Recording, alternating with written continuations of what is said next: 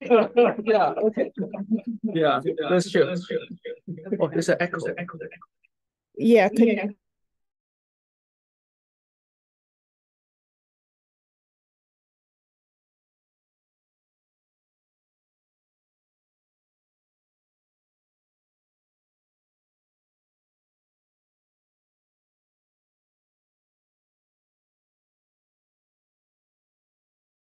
try. Let's see. Hello. No echo, no echo. Okay, good. Okay. So actually, the real title of my talk is this one. Yeah. So when it's a square is square. So actually, as Martin has said, right, this is where GR meets geometry. Ultimately, what I can answer you today is just this question. Yeah. So don't ask me too many. Yeah. Okay. So first of all, I will talk about some geometry, and then we'll talk about from a geometry perspective, what is the Gromov dihedral conjecture. Then I will go to GR, talk about positive mass theorem, and quasi-local mass would be an important topic as well. So if you have time, we can talk about Gomo's filling conjecture. Actually, it echoes with the previous talk about the filling of the public initial sets. Yeah, if you have time. So first of all, as a geometer, right, we talk about scalar curvature. Sorry. Minimize the the thing at the top. Yeah. Oh, okay, good. Yes. Okay, so for curvature, when we compare a ball in a particular metric to the Euclidean standard ball, right, then we have this formula. So in the sense that we can tell that if the scalar is positive, which means the volume of the thing is smaller actually. So someone is saying that, okay, the density is smaller so that I can occupy more thing. While for the mean curvature, we talk about, okay, for closed hypersurface in an ambient manifold, right? So say there is a smooth family of the surfaces. We can say mean curvature is really measure the change of the area. We can say that the change of the area is the integral of the mean curvature. So we can say that if the mean curvature is positive, the area is increasing. So it's like expanding. You can imagine something like convex expanding. So these are two important concepts in geometry. So now we talk about curvature and polygons. Because usually we study geometry on a smooth manifolds, with even the boundaries being smooth. But what about the boundary having some corners, having some intersection like this? So we have this beautiful Gauss-Bonnet theorem. So correspondingly, right, K here is a Gauss curvature, which means the scalar curvature, and kappa here is a geodesic curvature, which is exactly the mean curvature. So we have this beautiful formula. So what can it imply is that, let's see a picture here. First of all, for a triangle on the flex plane here, we can tell that, okay, the angle here is equilateral, so it knows power 3. And of course, the curvature here is 0, here is 0. And because it's straight line, right, the geodesic curvature is 0. So it fits in the formula. Then while we see the other thing, that is a triangle on a sphere.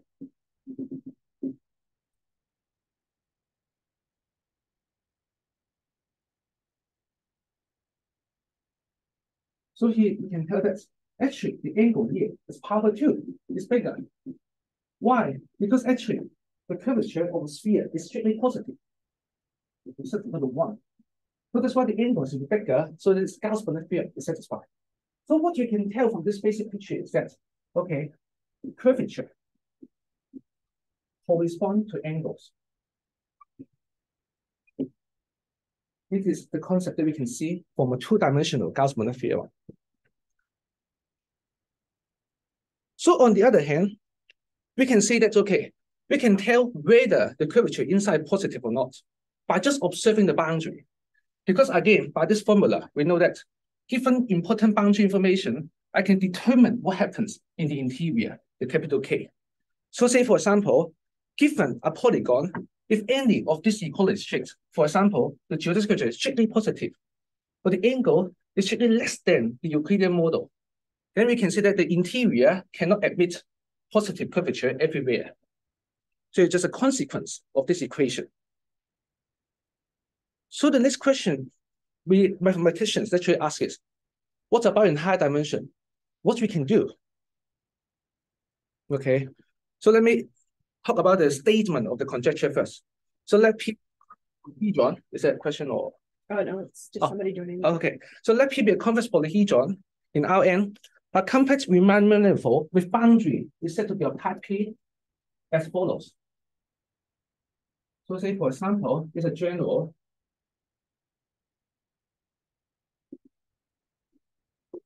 but this is a cube. It meets a diffeomorphic sum into a standard cube,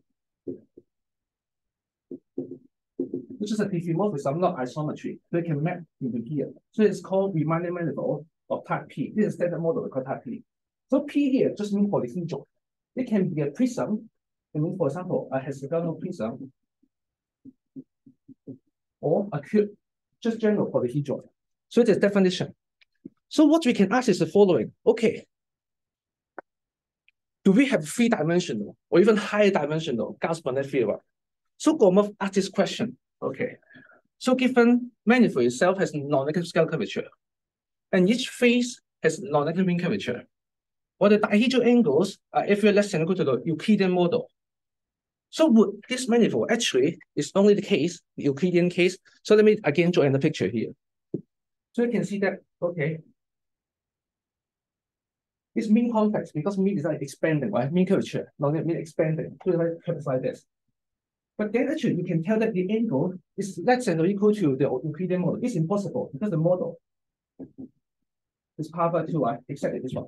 How come you have mean convex boundary while the angle is more than the original? So this should be the only case, just like what we have seen for this triangles pictures. So this question makes sense. And if you don't believe it, right, let me show you how to prove this. So you can see there's a juice box. Then you blow this up. Then you can see all the faces are convex, right? All the faces are convex. And the angles is strictly greater than power 2. So that's why if all the things are satisfied, it must be the original flat one. It must be. That's how we prove it. But of course, it's a joke, right? Because we are mathematicians. Yeah. Okay. So next thing, okay, let me talk about this. It's very difficult, but we tell the detail. I mean, not the detail, of course, impossible, but we tell the idea very easily. But let me talk about the statement. What we have achieved so far is the following, right? Charlie has shown the following. That is, for dimension from 2 to 7, if dimension is 3, it can be an arbitrary simplex. Of course, it's a Riemann polyhedron. We can say that actually it is true. So the statement is as follows. R here is a scalar curvature, it's a mean curvature. And the angle again is the Euclidean model. It's more than Euclidean model. Then it must be isometric to Euclidean polyhedron. Just restate the statement. Sorry, what's the comma after the what's the alpha after the C2? Oh, C2 alpha is this is a whole that continuous. When the second derivative is I mean C2 is a second derivative is continuous. Yeah. Actually, it is a slightly better property. Yeah, so let me show you a simple picture here. So which means the C2 derivative has a behavior bounded by some fixed alpha. So for example, this is the second derivative of the function. It is as good as this. It will not go up like this, but it will be bounded between this parabola. Sorry, this curve. Yeah. So it's some nice property of the metric. It's smooth enough, at least smooth enough. Okay. And then under slightly different assumptions, there are other proofs by Brendel and Wang Xiaoyu recently. Yes. Okay. So now we talk about ideal proof. Actually, I mean, yeah, it's just like it's like asking my niece to do the math. Yeah. The idea is at least 6. Again, let me draw the picture here. Right, because it's convex, let me draw an exaggerate picture. Or maybe I should use it. Sorry, I can use this part so that you can see it easier. Okay. Then because convex, I want to seek an area minimizer. So we know that's great. Area minimizer must be flat in a certain sense. Because if it's not flat, then I can always seek a factor one to make it the area smaller, right? So that's why the area minimizer must be flat. So it will not be this one. It will not be this one. But instead, it will be this one. Okay, it's area minimizer. But then you may say, well, it should be smaller, right? It should be smaller. So that's why let me draw this picture. It tells us the following. Actually, okay. The picture looks something like this. Again, exaggerate. Okay. So it tells you that the original picture is not that. It should be like this because area minimizer is more than this one. Okay. Then actually it's a very interesting technique. Let me mention the name. Yeah, that name here. It's a choice of HMS perturbation metric. You see that, okay, I can perturb the geometry of this a little bit, just a little bit. Then I can form another piece of area minimizer, say for example here. Okay. So that, what does the picture look like? It becomes something like this. Again, you must reflect. And we can do this process, I mean, as much as you want. So at the end, what does it look like? It will be okay. Then all the flat surface will be here. Then of course at the end, right, when we take the limits, then we know it is exactly point, and all the things here are flat. That's how we see the proof of this conjecture. That's how we do this. So the key idea is, yeah. Sorry, so the area minimizer like introducing another like vertex? Is that the idea? Like, oh no, I mean the picture is the vertex is not the idea. But say you're squeezing it. Yeah. So just like your belly is supposed to be a fattest part, right? But it turns out that it is your thinnest part. So the whole thing must be the same area. This is the idea, right? You know it is the fattest part. But actually, I tell you, it is an area minimizer. So the only thing is possible is that, okay, it must be something like this. It must be something like this. It may be smooth, not the vertices. It might be smooth. Right? Yeah. And then you squeeze it again. You say that, okay, there's a belly here. Oh, but okay, actually, it turns out it is not a belly. It's again something like this. And you do this continuously for every height. That's why it turns out that every height, the area is the same. Then it must be a Euclidean model. Right? Does it make sense? Yeah. Which means you have no belly at all. You're so fit. You have six packs. That's what he's saying. This is what exactly what he's saying. Okay. So now we have the geometry. Of course, I made some generalization to hyperbolic space. We have the corresponding statement. So we can model a curvature being negative. So it's a hyperbolic metric. And then again, there is some prism case done by Charlie, and there is some my friends, Xiaoshan Chai and Gao Ming Wang, they have done the general prism, like a pyramid. Just mentioned some results. So now, okay, let's go to here. Because I promised, right? It's about some energy, right? Energy and geometry. I talk about geometry. Now I want to talk about GR. What is common thing between the Euclidean space and the hyperbolic space? So let's see the following. I'm going to draw here.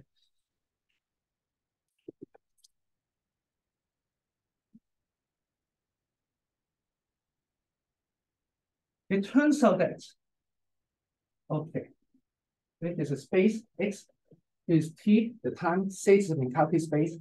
So what is R3? Just any flat plane, right? For example, here, any space like flat plane. These are all R3. Right? And then what you can do next is that, okay, what is hyperbolic? Hyperbolic space is actually the hyperboloidal model. Right, this hyperbolic, it's free in an enthalpy space. It's just arbitrary R3 here. Okay. So what we can do more, the following question is, what we can do? We can identify some polyhedral piece of data with angles, with corners, in hyperbolic space, in Euclidean space. Then what about, in general, any space size in enthalpy space? For example, this one. Can we identify it? This one, can we identify it? Right? Or this one? They are all space-like. They are all sitting in enthalpy space. How can we identify them? So this is the next natural question. And the answer is yes, we can do it. Okay. So now let me talk about the concept of initial data sets. Okay. So M is a manifold, G is a Riemannian metric, and K is a symmetric CO2 tensor. So given the T, that's just energy momentum tensor, Cauchy problem or initial value problem is to construct a Lorentzian manifold, which means the space-time, so that the G bar is an M bar G bar, the space-time, right? The G bar, the Lorentzian metric, satisfy the Einstein equation. So we are given T, then we have to solve the G to satisfy the equation. And then there exists an isometric embedding for this manifold into the whole space-time, while K is being the second Fresnel form of M with respect to the space-time. So we can see as following. Even in this space-time slice, of course, this is cell, it's a manifold, Mg. But say you have it's a sequence of space-time, right? So it is corresponding, it is a normal. I call it vector N. Okay. Then with respect to this normal, with respect to the space-time, we correspondingly have the second Fresnel form, we call it K. So there is the second of the initial value problem. Okay. So now just some notation. First of all, we know what is mean curvature. Again, just a change of the area along the space line because we concern space in the beginning only. But now, if we also take K, the second Fresnel form with respect to the timeline normal, then altogether we can define a marginally altered Chebyshev surface, which is H to the trace of K in the sigma. So let me draw a picture here to make it easier. So now in this manifold, then of course, first of all, in this Mg, we have this normal. I call it nu. This is space normal in this Riemannian slice. With respect to the space-time, we have this one. And so H is measure of the area change along the spatial direction. Trace of K over this sigma, this hypersurface, is measuring the change along the time direction. So altogether, what does it mean? This is measuring the expansion of the surface under the light direction, the now direction. Okay. So people call it apparent horizon if it's a MOS, because somehow it's saying that, okay, even the light cannot escape. It cannot change anything because the change is zero. Correspondingly, in a Chebyshev surface. And then we will define a tensor, which is called pi, which is K minus trace Kg, is a conjugate momentum tensor. So it's just some notation. And now I can talk about energy density. So if we have an MGK, then of course with a tensor, right, we treated on the initial set, we call the TCO0 as M, the TCOI as the JI. They respectively called mass density and current density. So dominant condition is satisfied if mu is greater than the norm of J. Okay. Then at this moment, we may say, okay, it depends on the whole space-time. But then I'm a more geometry person. I concern it only on the space-size slice, right? So by the Gauss equation and quadratic equation, I can express them in terms of G and K only. Only depends on the insulator set. So this is the expression of mu and J on the insulator set. So what can we do later? Let's go back to the question. Right now we have set it up. What is insulator set? We want to identify a general space-size slice in covering space. So let's see what should we require. For example, right, only for geometric setting, do you only consider non-negative scalar curvature? Then what about in this setting, with insulator set, what should we do? So let's see some examples. Mg0, just by direct substitution, we can tell that mu minus J greater than 0 corresponds to scalar curvature, non-negative. For the hyperboloidal case, actually, we can see this as a umbilical insulator set with H3G in entire space. So we will set MGG correspondingly, the scalar curvature is greater than -6, as we have seen. So of course, in general, we should impose dominant energy condition inside the cube. And then by the proof, right, we want to see, okay, how should we prove the theorem? If you have seen the idea before, right, we have to show the cube actually has 6 pegs, doesn't have any belly. So correspondingly, this time we should consider the surface to have some MOS on base, which means again along some light direction, there's no change. So that's why I still have the 6 pegs. So this time, okay, in the previous session, right, we talk about mean curvature being non-negative, when the change of the area is increasing. So it's like convex, right? So now what should be the boundary assumptions? So this time I have to bring in some more physics into it. So this is a Hamiltonian formulation. So let omega gk be a compact insulator set with a boundary, I call it sigma, right? Then I can form a space-time on it. So say the change according to this timeline direction, which is Vm plus W. So V is a lapse function. W is just a shift vector. Of course, N here just as notated there, right? Just a timeline unit normal. Okay. Then we can define the gravitational Hamiltonian, which is as follows. So we can tell that mu and J shows up on the interior, and H and this tensor have conjugate momentum on the boundary. So we can tell that it is an interior energy condition, and H and pi should tell you the boundary energy condition. In particular, we can tell if K mgk, right, if K equals 0, then you just go back to the original case we concerned in the very beginning of this seminar, scalar curvature and mean curvature. So now the proof is here. So given this is just we'll see how to use this formula. But first of all, let me see this way. By the Hamiltonian formulation, we see that mu and J shows up, H and pi shows up. So now in this formula, it shows up as well. It's expected because it really follows the Hamiltonian formulation. And here it gives us some idea of what the angle should look like.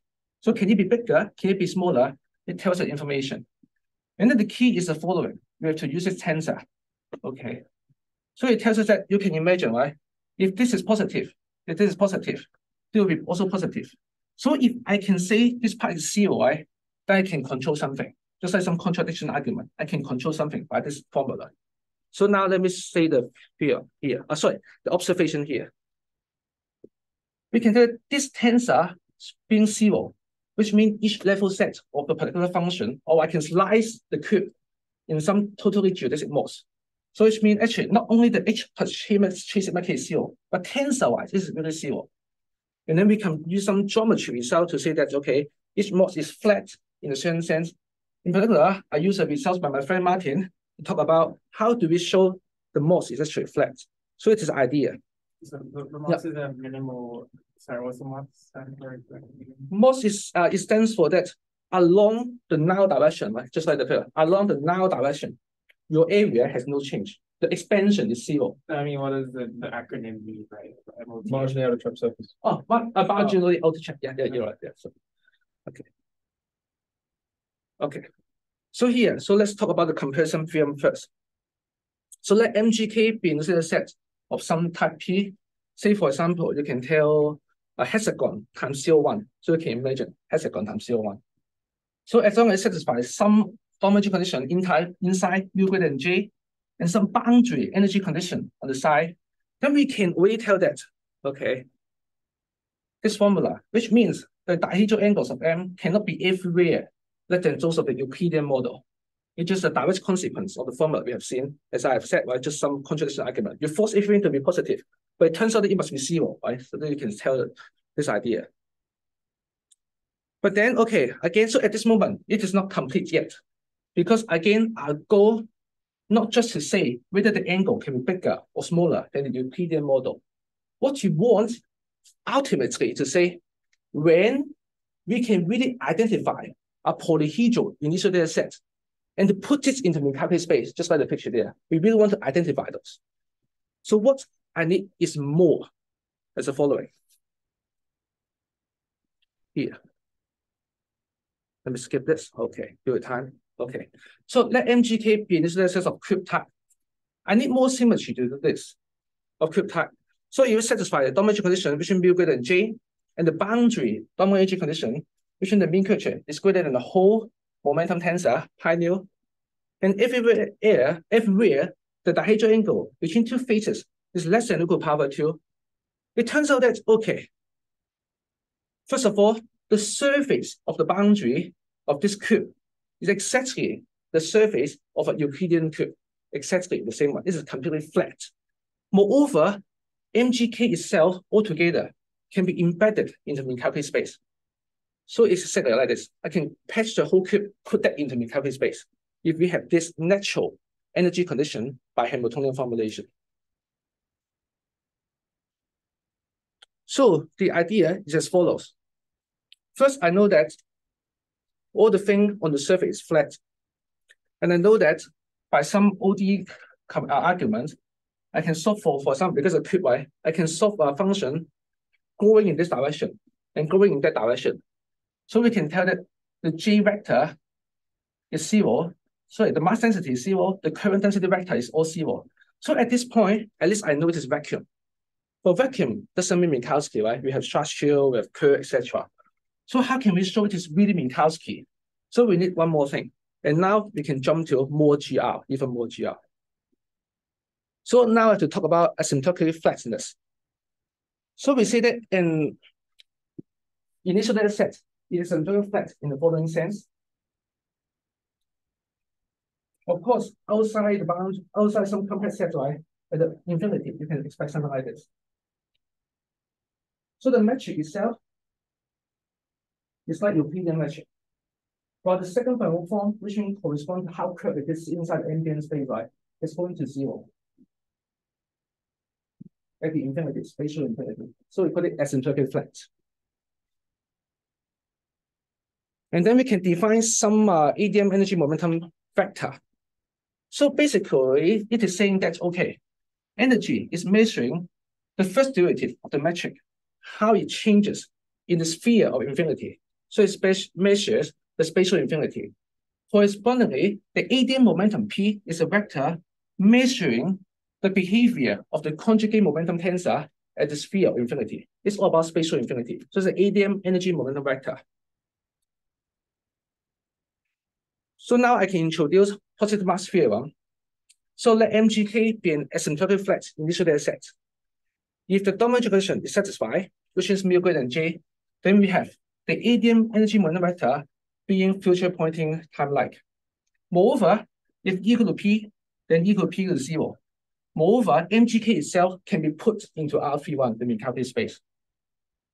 So at this moment, you may ask me, don't we just considering a polyhedral, right? We are just considering polyhedral. Then why do I have to consider suddenly as a great fact infinity? Why do I have to use infinity?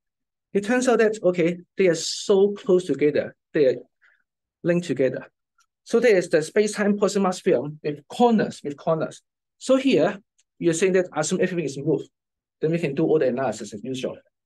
But it turns out that if the metric is not smooth, if the second form is not smooth, we have to do some more tricks to prove the positive mass theorem. In particular, I've shown the following. So the following formula. So basically, you can tell that from this formula, you can say that, okay, if mu is positive, J is positive, and the difference of the mean curvature is greater than the difference of the conjugate momentum tensor, then we can tell that E greater than P, right, just by this formula, because this square term has to be non-negative. So it turns out that's okay. I can show positive mass theorem with corners because this is not smooth across some boundary. On the other hand, we can tell that this is blocked here, but I hope you can read it. If E equal P equals 0, then I can still construct. I can put this corner manifold into the Euclidean space. So what does it mean by corner? Let me draw a picture like this. For example, something like this. Something like this. This is a singularity here across some surface. Originally, we can put something like smooth by, but now there's some singularity. But as long as we have some energy condition across this boundary, sigma, then we can still put positive mass theorem. So now, how can we use it? Is that, okay, come back to here. Again, from the blue highlighted information, we know that the boundary is already some rectangular prism in the usual Euclidean space. So let me draw a picture here, actually. Here is a curve. Again, the boundary itself is Euclidean. Inside might not be Euclidean, but it is the boundaries except Euclidean. But I just patch it with R3, just patch it all together. With Euclidean metric, with the C1 second form, just patch it outside. Then altogether, it becomes an initial data set with corners. And because it's R3 outside, right, then of course we know that the energy and all the momentum must be 0. Then what we can do, just use a theorem I talked about before, put the whole thing in the Minkowski space, which means in particular, this manifold itself, MGK, the cube itself, can be put into the Minkowski space. So this is the idea of proving this theorem, connecting the global ADM mass to a compact local region with corners. So there is the idea of the proof. And then moreover, interestingly, I used the positive mass theorem to prove a local theorem. While it turns out that this local theorem actually implies the global positive mass theorem. Why? Because of the following. This is very interesting. It's called the energy redistribution. In mathematics, we call it a locant location. So imagine, right, I have the asymptotic effect in this particular set. It turns out that by some PD argument, it turns out that we can group all the energy inside a compact region. Say, for example, let us add a color, so that all the energy go inside, outside is completely flat. Completely flat. So the metric becomes delta zero. It's really exactly flat outside. But because all the energy concentrate inside, so it becomes something like this. The energy becomes bigger in this sense. Okay. Then what you can do, we can identify all the faces together. Because it's flat, right? I can just scoop it out. What do I mean? And it still contains the color. I can scoop this out. Okay. So now we have a cube in this sense. We can see all the angles are powerful too. And all the surface is flat. Because again, outside is exactly the usual Euclidean space. I concentrate all the energy inside. And here we can tell that the energy is exactly positive. Strictly positive. Okay. But what you have just proved before here, I just told you that as long as the cube has 90 degrees angle, all the surface is flat because they have the energy condition h equal to pi equal to 0. Which means again inside is mu greater than j. It must be in Minkowski space, right? Then Minkowski space cannot have this condition because Minkowski space mu equal to j equal to 0 is right here. It's called a contradiction. So the contradiction arises from sorry, my bad in the beginning.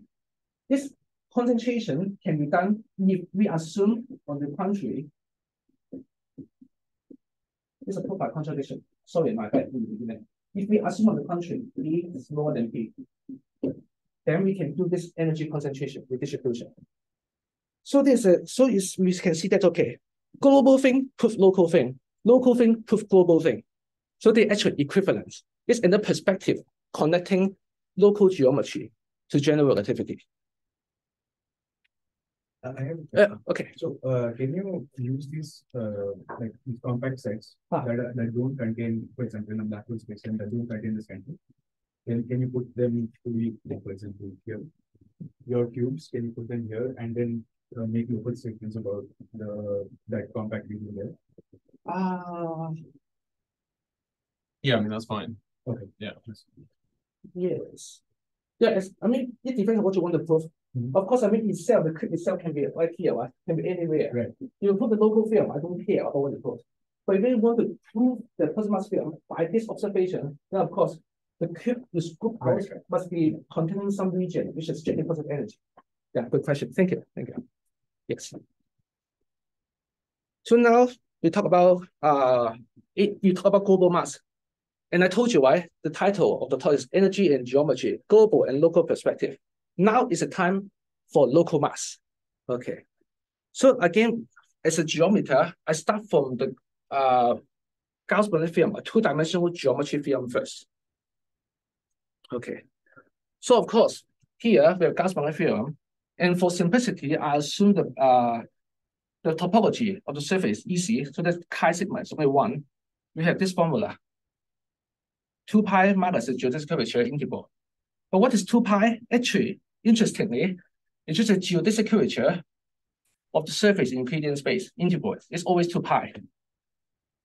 So what we can observe is that if the interior you have positive curvature, this quantity would also have positive curvature. Sorry, would also be positive, not positive curvature, right? If this is positive, then the boundary difference of the mean curvature will also be non-negative. Yeah. Again, kappa naught means the sigma in the Euclidean space, while kappa here just sigma, it's just this boundary in some arbitrary manifold. Okay. So next question, what happens in higher dimension? What we can talk about the interaction between the curvature interior and the outside. Wait a minute. Yeah. So first of all, we visit Hamiltonian formulation. Again, here is the mean curvature. You measure the boundary curvature. And pi this time shows up, and you will see why.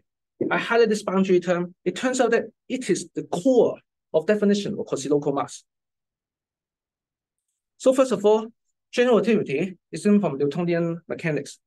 There is local mass, but we can define quasi-local mass. So go back to the Hamilton formulation, right? Because we have the freedom to choose the Lagrange function and the shape vector. If we choose the Lagrange function to be 1, shape vector to be just 0 vector, then actually boundary of mass is defined as follows. So go back to this page to make sure. Okay, say V equal 1, W equal to 0. Then I just have to concern the integral of the mean curvature, right? So this is the boundary of mass. Say for manifold, if the boundary itself can be isometrically embedded into the Euclidean space. Correspondingly, it has a mean curvature with respect to the Euclidean space. I call it H naught here. It intrinsically, right, as a metric itself, it has a mean curvature. So the difference of the mean curvature are integral. It goes back to boundary mass. And correspondingly, we can define more complicated mass by choosing our variation more carefully. For example, it is the choice by Wang Yao, or we can compare the Gauss kilo Yao mass. We choose a particular shape vector and the Lagrange function. In particular, it is time-like. You can see the norm of this is 1, so it's time-like. We can define Wang Yao mass. But now I can tell you that, okay, we can be simpler. Because actually, if you read the proof of this paper, they show the Wang Yao mass is positive under some corresponding geometry condition. It's really complicated. It's really complicated. But then now I can tell, okay, I can just be simpler. I'm so lazy. I just choose a null vector instead of a time-like vector. I call it to be 1, 1, which means I only concern, okay, H and the whole norm of pi. I can define to be W sigma. Okay. Again, this is a mean curvature here. Except I take the whole H and pi together here. I can still define the mass. It turns out that it has some good properties. For example, go back to the classical boundary mass. Why is this good? Why is it reasonable? Because of the following. Xi and Tam in 2002, they put the following. If interior has non-negative scalar curvature, if the boundary has a positive mean curvature, which means it has so much energy, right? Interior has positive energy, the boundary has positive energy. And altogether, the boundary mass is positive. In particular, if n equals 3, actually, boundary mass itself will converge to the ADM energy. So it's a very reasonable mass because it really tells you you have so much energy. And correspondingly, if I define the new mass W, how I can convince you it is a reasonable mass? Corresponding, I can tell you the following. If the mean curvature has really strictly boundary energy, strictly dominant condition, which in the mean curvature is strictly greater than the norm of the conjugate momentum tensor. The interior is satisfy the dominant energy condition. Then we can tell that this quantity will be non-negative. This is why it is a good quasi-local mass. And actually, it is in the spirit of a boundary extension. Tin Yau, Yes. does the condition to define the Wang Yao mass, the null mean curvature has to be positive. But Yes. here you don't need this condition. Oh, actually, in a certain sense, actually, mine is stronger. Yours is stronger, yeah. It is stronger. But the proof is very easier. It's somehow I take a shortcut to get a positivity of some reasonable quantity. Yes, I would say so. Because I skip the part of Zhang equation. Right. Yeah, because solving Zhang equation itself is another complications. So, sorry, is Yes. W the Wang Yao mass? Huh? Is W here the Wang Yao mass? Oh no, it is the thing I just defined. It's the Tin Yau mass. Is it? I see. Yeah, I hope someone will call it. Yeah. Thank you. I'll call it the Tin Yau mass. Yeah, exactly. Thank you so much. Yeah. So just compare. So I mean, just to answer your question, right? Wang Yao mass has carefully chosen some complicated vectors to put in the Hamiltonian formulation. But say, okay, I'm Tin Yau mass, right? The lazy mass. I just put 1, 1. Oh, I see. Yeah. The choice of you vary the surface along that vector or the timeline vector. Okay, and in the case that you take W to that Which in the vector of norm 1. Yeah, the shape vector, yeah. Yes, the norm 1. So I say 1, 1. In the case that you take the shift to be 0, that reduces to the Boundary mass. the which one? The brown yolk, the BY mass in the the beginning. BY one, which in 3 dimension is the ADM. When you go to infinity. And it goes to infinity. Yeah, when the surface become become expanding, right? Going to infinity, it becomes ADM energy. Good. Yeah. Thank you for the question. Yes. Okay. So now to the last part of the talk. Yeah, I see. Yeah, I should still have 10 minutes, right? Because I start a little bit late. Okay, yeah. Okay. So the last part of here. So now we have seen the global mass, quasi-local mass, local geometry. Actually, I told you one more interesting thing that I observed from the Gromov's idea. Again, deja vu. We go back to this gas bonded field. It actually connects all our topics today. Here, we can tell that. Okay, if this two-dimensional surface has non-negative gas curvature, right? And because Euler characteristics, again, I just say this part, just say 1.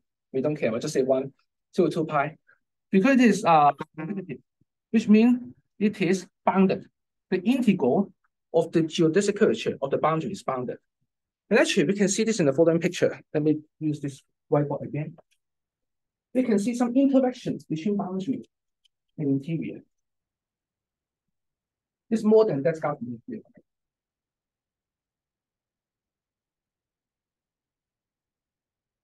Say this time I fix this boundary at first sigma. Oh, I mean a boundary sigma at first, yeah. But the notation I follow the board. Okay. So we call mean curvature, which is geodesic curvature here itself, measures the change of area. In this time, it's a length because one dimensional, the change of length, the mean curvature. That's the beginning of our talk today. Measure the change of length. So if I fit inside, for example, a sphere, a hemisphere here. Actually, make it more. Hemisphere. So it is equator. It becomes the two-dimensional sigma 2 here. It's an equator of the hemisphere. So you can tell that across along the sphere, right? There's no change of the area because this is the maximum point. The first derivative must be 0. Which means the change of area must be 0. So it tells you that okay, kappa here is 0. But here you can tell that of course the sphere, right? The gas curvature is 1. Right, a sphere, standard gas curvature is 1. The kappa here is 0 for the boundary segment. So let me use the another color. On the other hand, if you fill this equator, just a S1 with a circle with this color. This is this. I just fill it with this. And then you can tell, okay, the area is expanding, but because you can imagine, when we go along outside, it will become a bigger curve, or it will become a bigger curve. In this scenario, correspondingly, of course, interior, because the flat is in the R2, the gas curvature is 0, the capital K. But this time, here, let me highlight this. Because expanding, you can imagine expanding, right? The geodesic curvature is actually 1. With expanding, you can imagine. Again, this one is just the same, say the same, but just expanding. So what you can tell, again, from gas bonded film or this picture, you can tell the exchange of the curvature. If the mean curvature is bigger on the boundary, the interior curvature has to be lower. Correspondingly, if the interior curvature is bigger, then the boundary curvature has to be smaller. So it tells you the following. It's somehow like the conservation of energy.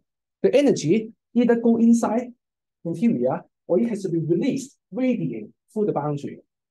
So now let me introduce the following theorem. That is, actually conjecture first, yeah. So Gromov, as a geometer, he said the following. If I know the interior has a scalar curvature, has some lower bound, then I know that the integral of the mean curvature has some upper bound. Just as expected as for this picture and the conservation of energy. And that this result, has not been completely resolved, but we mathematicians have been able to solve some of the cases.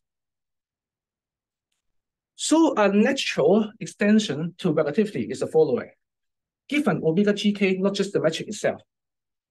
Going back to Hamiltonian formulation, we can see from this formula, right? Mu and J, the interior energy, and H and pi, the boundary energy, is somehow like exchanging, right? Because say, for example, it's the same thing. If it increases, it must decrease. If it increases, it must decrease. So it's like, again, just as that picture, it's an exchange of the interior energy and the boundary energy. Then correspondingly, of course, we can talk about the fill-in, just as the previous talk had mentioned, some Bartnik break inner mass. Let's talk about fill-in. So given the initial data set of Bartnik boundary, so which is the following. Let me draw the picture here.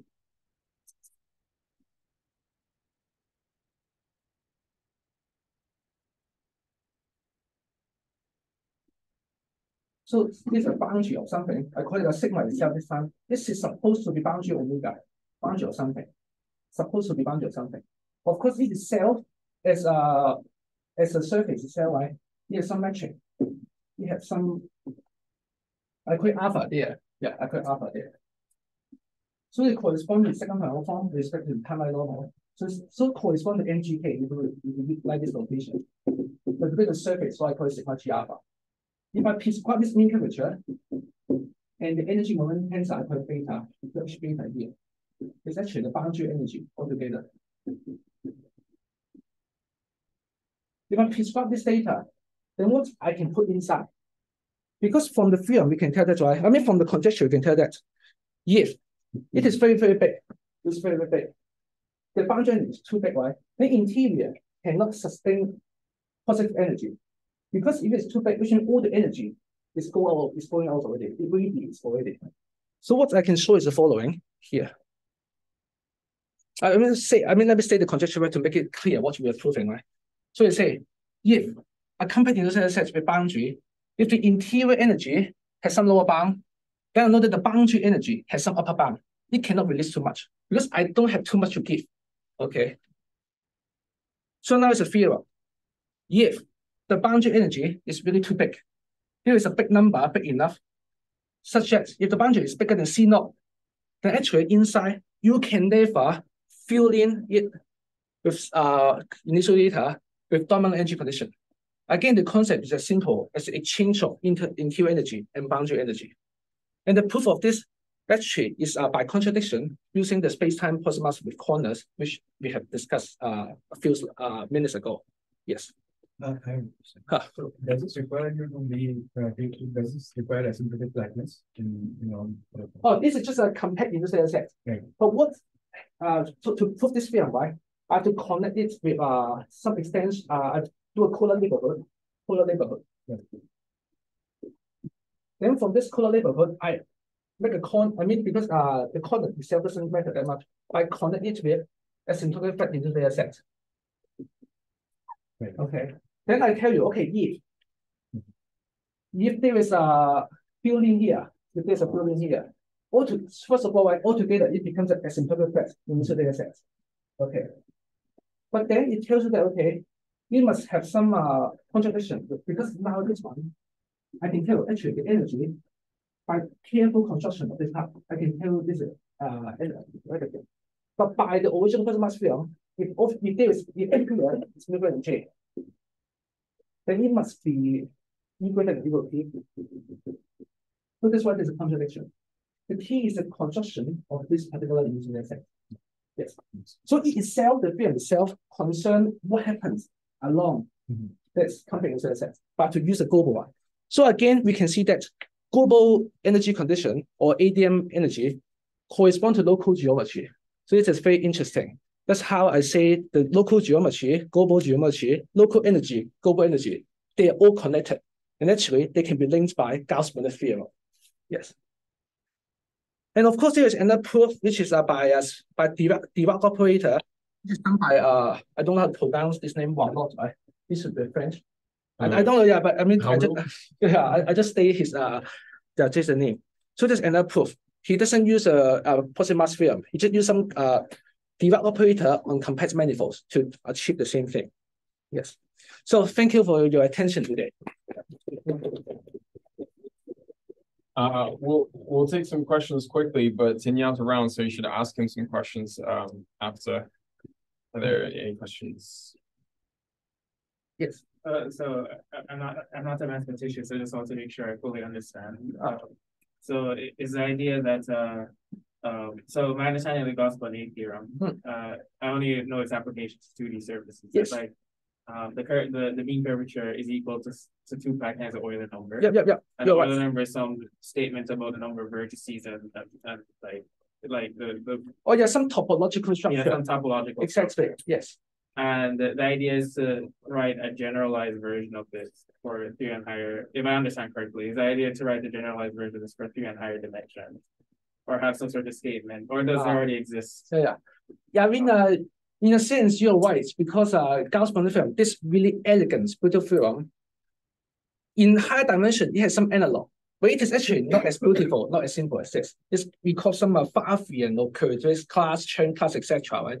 Those horrible things. I mean, I guess I don't know algebra, but say in terms of geometry, what you want to say is okay. You give me some curvature condition. Can I really tell you what space it is in? For example, for geometry itself, I concern whether it is really R3 is flat. But as somehow like a GR, I pretend to be a physicist. I concern whether the thing can be put into Minkowski space. Right? But any space like this can be curved like Minkowski space. But there's a difference and how we can extend somehow, as you said, right, extend the Gauss-Bonnet theorem in higher dimension and into Minkowski space. Maybe I can just say a few words to kind of summarize what's been said, because I think there's a lot of material here, but it's kind of it's hard to take it all in. The basic idea is that triangles on a sphere are fat, right? They have like fat angles, right? And that's because the curvature is positive. Now, GR, the whole basis of assumption in classical GR is that the local energy density is positive, and that replaces the positive curvature on the sphere. And the question is, well, what happens to the angles and the convexity of the boundary? Do they behave just like the two-dimensional surfaces that we know and love and that we draw as kids? The answer is they do. I see. That's basically it. And assuming the energy condition, you can make some sort of, so you use this Gauss-Bonnet equivalency because the curvature on the boundary has to trade off between the Yes, it's the idea. Of the ball. And if you assume the dominant energy condition, then that's placing some sort of constraint on the shape, on like what kind of geometry you can have in the middle or on the boundary, depending on what.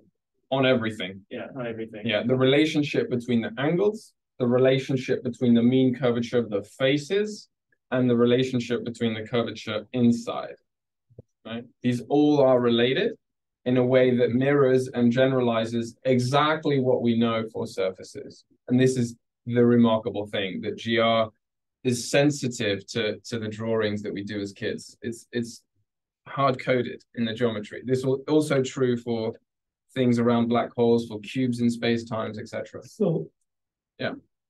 Maybe I should ask a big question. There is a beautiful relation you've written there. So if I am a little kid, drawing triangles and the squares and stuff on a sphere, I'm still working in flat space, right? Euclidean space. So which term will go to zero?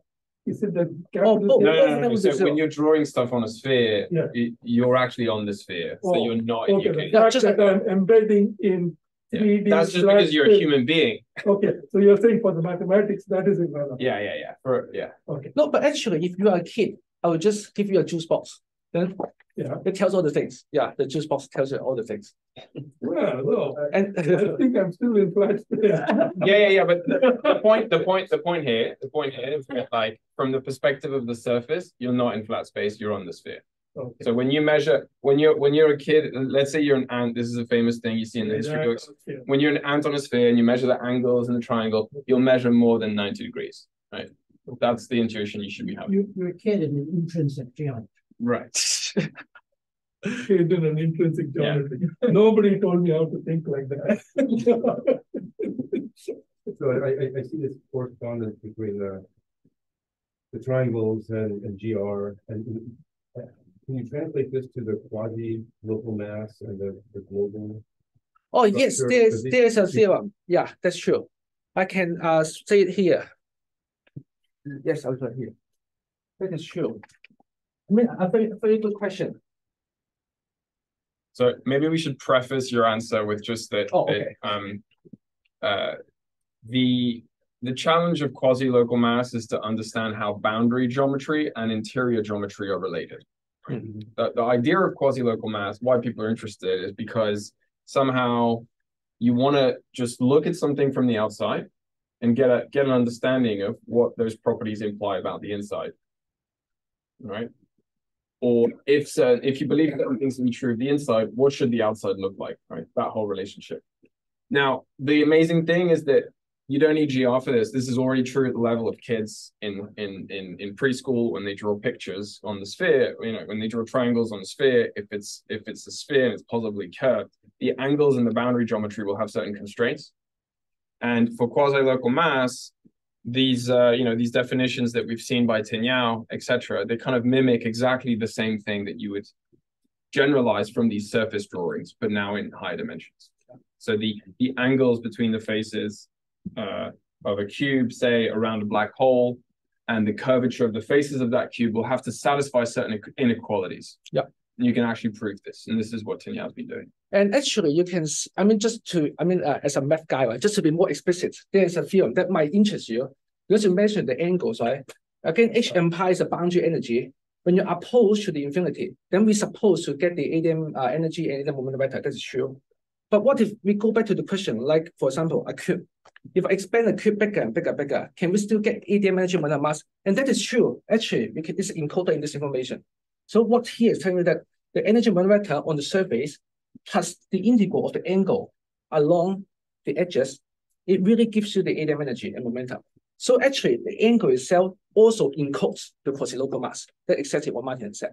Yeah. This really encodes the quasi-local mass in that aspect. Yes. And then there's another remarkable thing, which is that in the proofs of all this, right, or everything we've been saying is all about, like, local things and quasi-local things. Fine, right? The amazing thing is that in the proofs of all these things, you actually have to take these global viewpoints and you have to kind of extend things out to infinity, prove things about infinitely sized things to prove things about local things, and then go backwards. And as Tin Yau was saying, turns out there's an equivalence between the local viewpoint and the the global viewpoint and the quasi-local viewpoint. This is something the kids in high school or in preschool would not have expected. So that the angles are fat on a sphere, we all knew that since the age of 5, 4, 3. But the fact that one has to consider asymptotic and flat spacetimes, go back and forth between quasi-local and global, as a kid, we wouldn't have expected that. I think that's one of the surprises here. Thank you. Yes. I guess I have another question. Yeah. So you took like some polyhedron with some initial data in it, has corners and everything, and then you had to get this global approach. So there's is it that you embedded in you demand that is embedded in some space-time that's asymptotically flat? Well, I don't have to just consider as like initial set level. I don't consider the whole space-time. Just you see all the proof here, just only the initial data set.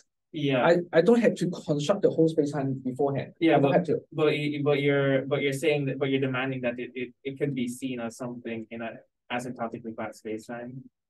Initial data set, and if you want to embed it in a space-time, you're welcome to do so, but you don't have to. Is that embedding unique? There was some statement earlier about like PDs that I didn't quite follow. Sorry. I don't think you need to embed it in the beginning. I just consider like a geometry point of view. It's actually not an embedding, it's an extension. It's a slight difference. So an embedding is you put something in something. Yeah. An extension is you take something and you just add something else. Okay. Right? He's just adding an extension. I just add, for example, it's this line, I put it into a plane. No, I mean I extend it, just put it out, extend it into a plane. And the extensions aren't unique, of course. No, okay. Because you can extend it in however way you want. On a Tuesday, you might want to do it one way, Thursday, a different way. But I mean, I thought extend it, right? It is still a Riemannian manifold. I don't extend it into the vertical, the time direction, right? I extend it space direction. Okay. That's maybe what I can say. Right?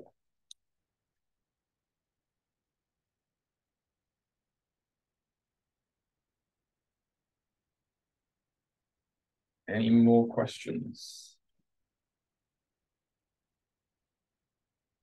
If not, then we should thank our big. Oh, thank you. Yeah, yeah, let's have some cake. Yeah.